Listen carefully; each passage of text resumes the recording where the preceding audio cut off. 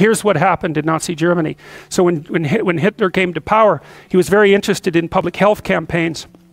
And so he formulated a number of policies, including formulating these vans that went around screening people for tuberculosis. At the same time, he announced a policy to beautify and purify Germany.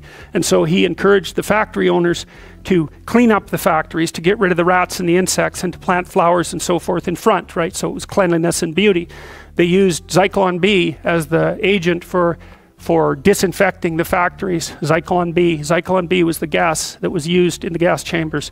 So Hitler started out by getting rid of the rats and the parasites and the insects in Germany, along with his public health campaign. And then he moved into the insane asylums and started a euthanasia campaign. And then he moved outside into the broader political sphere and started to target the people that he didn't consider pure as parasites, capitalizing on the behavioral immune system and people's intrinsic sense of disgust. And so I'm going to show you some of the propaganda that did that, so that you know how this sort of thing works.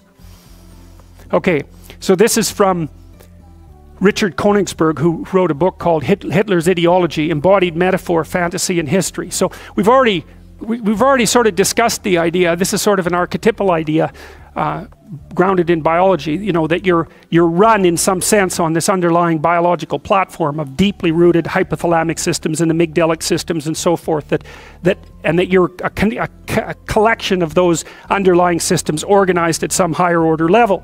Well, those underlying systems manifest themselves in fantasy. So for example, if you're hungry, you're going to get a fantasy about going to get something to eat. And if you're lonely, you're going to get a fantasy about someone that you'd like to be with, and so forth, because the fantasy is part of the manner in which these underlying biological motivation systems think.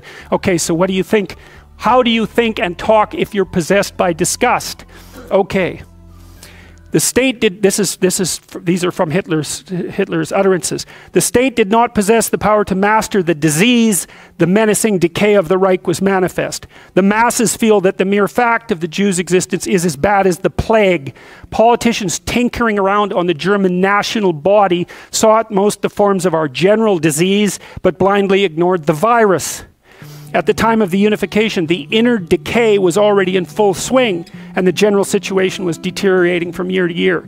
The nation did not grow inwardly healthier, but obviously languished more and more. It's all disease metaphor. It's all disease metaphor. The symptoms of decay of the pre-war period can be reduced to racial causes.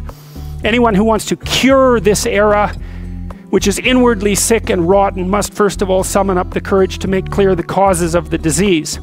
They think that they must demonstrate that they are ready for appeasement so as to stay the deadly cancerous ulcer through a policy of moderation.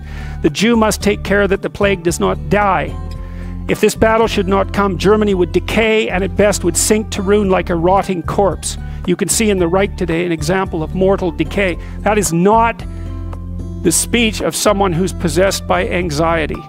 That's the speech of someone who's possessed by disgust.